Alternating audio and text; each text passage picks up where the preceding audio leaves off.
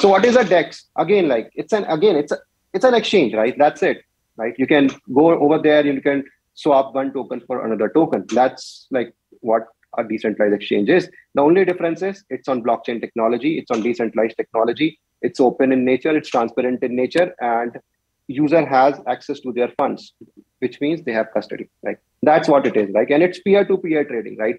In most cases, it's trading between a user and a smart contract, right? It's not true peer-to-peer. Like you're not interacting, I'm not interacting with you directly. I'm interacting with you through a smart contract, right? But now, like there are certain DEXs which enables true peer-to-peer trading as well, right? Which is an order book type of DEXs, but they're not so successful. So in most cases, the actual transaction happened between a user and a smart contract, user and a smart contract, user and a smart contract. That's how it works, right?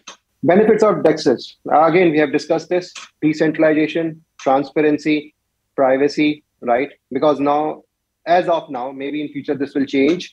As of now, like in order to use a DEX, you don't need to disclose any of your privacy information or any of your personal information to any intermediaries, right?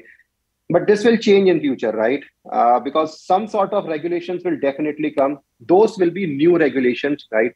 You can't have current regulations and apply it on a new technology, right? Which is a revolutionary or evolutionary technology. You have to basically change your regulations as well. And I think that will happen, right? There are some resistance to it, but that's going to happen. Maybe it will take some time, but that's going to happen. So there will be new sort of KYC systems in place. Again, those KYC systems won't be like the current KYC systems where your information is not secure.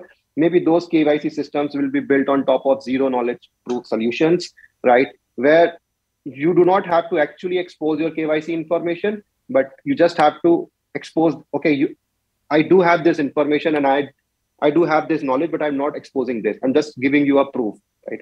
So basically based on that, again, based on a blockchain technology, all these systems will be built where only very specific or limited set of information is shared, like whatever is required with DEXs, like with exchanges or with like relevant parties, and like not all information. Those systems are being built right now, right? Even Polygon has built a tool or I would say a product called Polygon ID, which basically does this. Again, it's in its like first stages, but I think in next few years, we will see all those systems, right?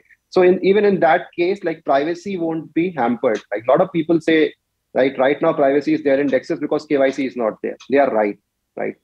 But at some point of time, regulators will ask for KYC, and that's going to happen, but we will have a different sort of KYCs in which the privacy won't be hampered, right? So your privacy will still be preserved.